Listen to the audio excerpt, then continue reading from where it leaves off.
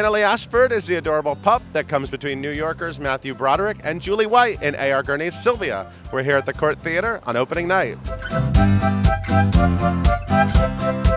Are you ready for a nice Broadway comedy tonight? I am. I saw the show originally, and I loved it. And I love Annaleigh Ashford and Matthew and Julie. They'll be fantastic. How does it feel? I mean, you were so wonderful in this play when it premiered, and it's on Broadway now. What is it like to see the play on Broadway and to see Matthew in it?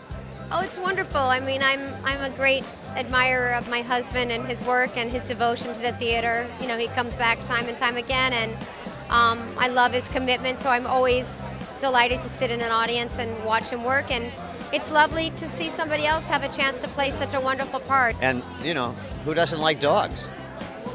We love our dogs. Do you have a dog? Absolutely.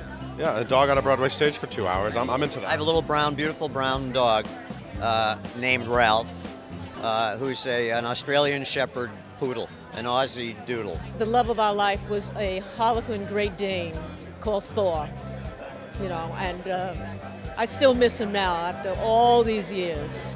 So have you ever fallen under the spell of a beautiful dog like SYLVIA? When you say fallen under the sway of a dog,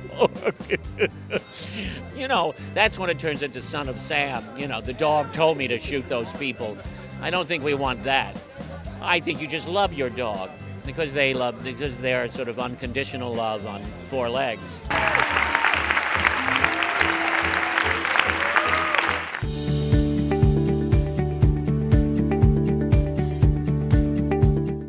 Annaleigh Ashford, you're back on Broadway in SYLVIA. You're SYLVIA. You're a dog. It's crazy. I mean, I always hoped that I would play a non-human on Broadway, and my dream came true. This is such a great role for you. Are you enjoying yourself? Yeah, I really love the play, and I enjoy doing it. I can't imagine 4 better people to be in this play. What's it like creating all this comedy together? Well, you know, actually, in the rehearsal room, it's kind of hard. When there is so much comedy in it, you need an audience. This is like a dream cast. I mean, I can't imagine 4 better people for this play. What's it like being up there in the midst of all this hijinks? First of all, Sella is giving a performance of the ages. Julie White is just like fierce, funny actress. Matthew Broderick just lives in a whole land. He's in a class of his own. And then Broadway's Annaleigh Ashford. We like her too. I can't believe I'm here. Like, what's happening? Oh my God, this play is so much fun, and you're a big part of that fun. Oh, thank you. You know, I'm so grateful. The audiences have been so supportive and so kind to us, and for good reason. I mean, Pete Gurney has written a funny, moving, fantastic play. You know, I think that Mr. Gurney, our brilliant American playwright, he's uncovered the mysterious language that we have with our dogs. You know, we project what we think they're thinking, but if you've had a dog, you know from the spirit of their little heart kind of what they're thinking. So he's just translated it into English. This is really like a Valentine to all of this, all these emotions and all of this stuff you sort of go through, right, as a dog owner. Well, I'm a dog man. I've always had a dog. The first thing I ever wrote in my life was about my dog. It was there to be written, and a dog in New York seemed like a great story. The audience is like going crazy with laughter. I mean, it's so fun to hear that much like laughter.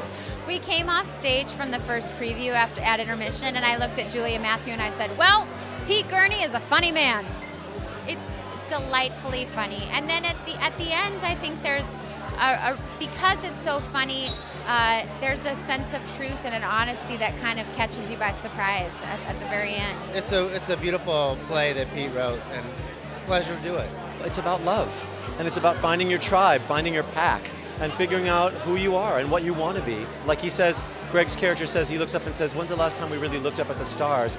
And sometimes when you're wrestling through your life, or you've been in a marriage for a while, or sometimes something comes along that kind of reignites the fact that it's kind of a beautiful life, you know?